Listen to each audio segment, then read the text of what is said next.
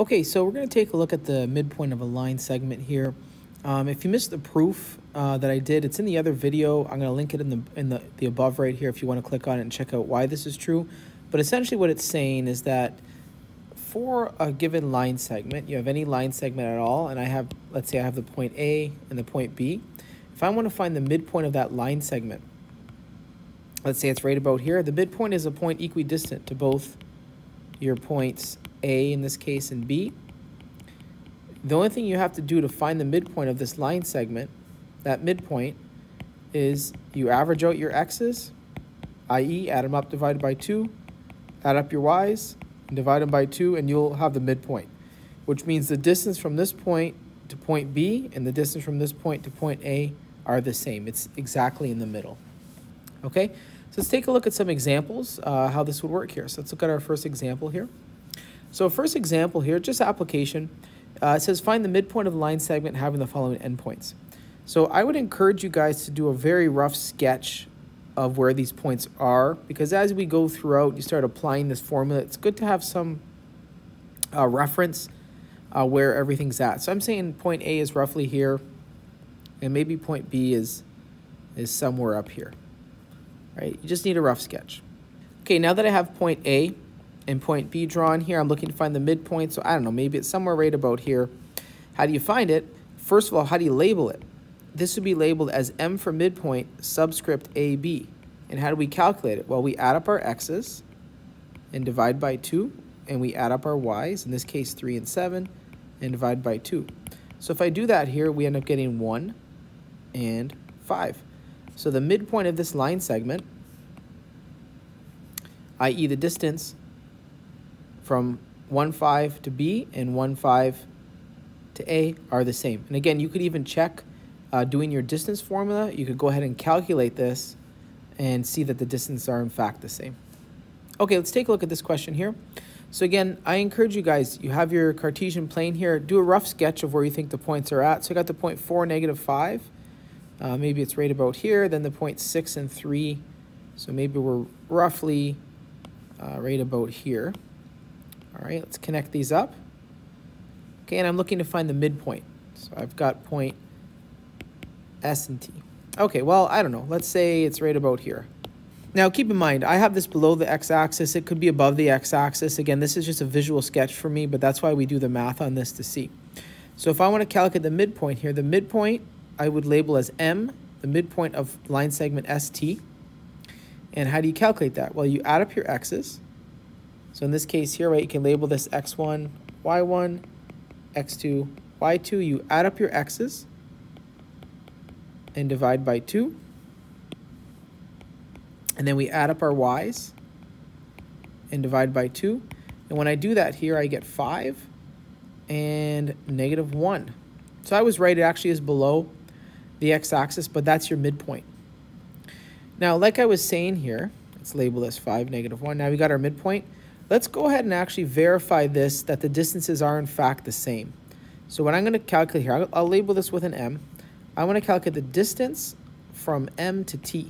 I want to see what that comes out to be here. So if I calculate the distance from M to T,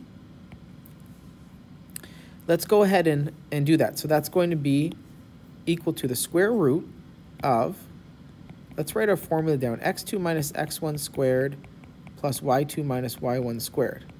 Okay, well, I'm going to label this x1, y1, and I'll label my point T x2, y2.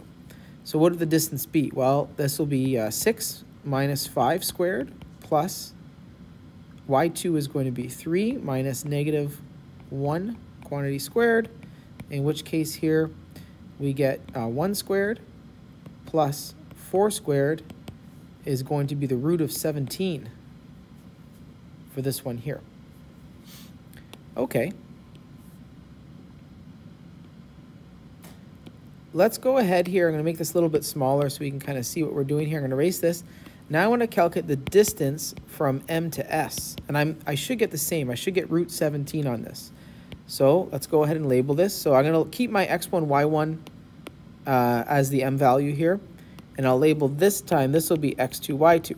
Okay, so the formula is x2 minus x1 squared plus y2 minus y1 squared. So x2 is going to be 4 minus 5 squared plus y2 is negative 5 minus negative 1 squared is going to equal negative 1 squared plus negative. Now watch out here. This is negative 5 minus negative 1 is negative 4 quantity squared.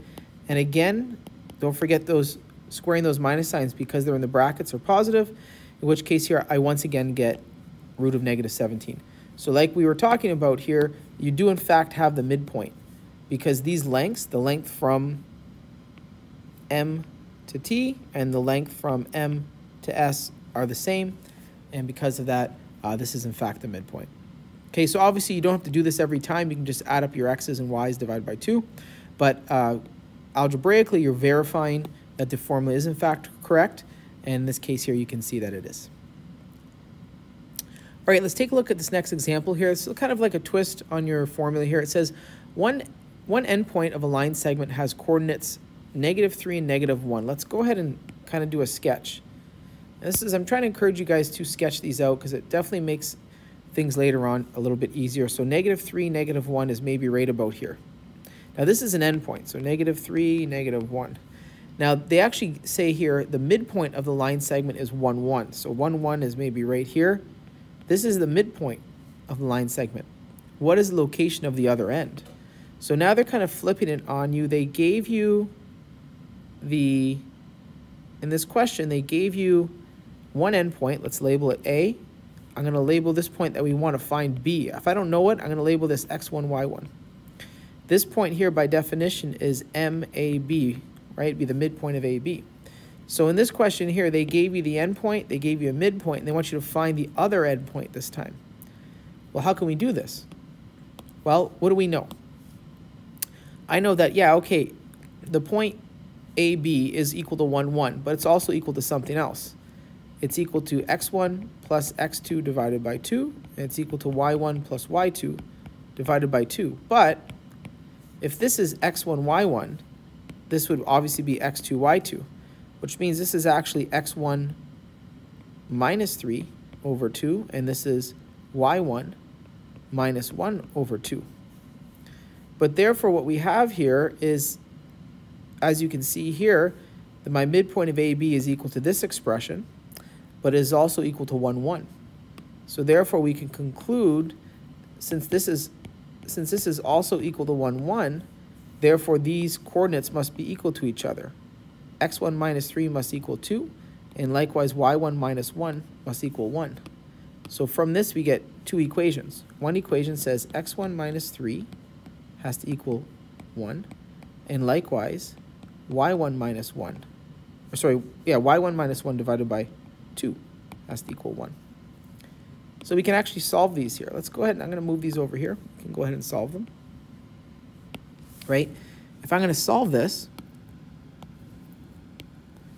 multiply across by 2 and add 3, I get x1 is 5.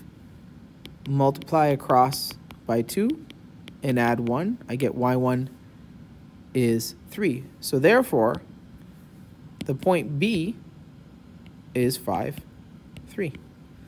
So this point right here is the point 5, 3. Okay, so that's just a kind of a flip on what you guys are used to seeing here, where you're using your midpoint formula, but they give you the endpoint, and the midpoint you unwind it to find your other endpoint. All right, thank you.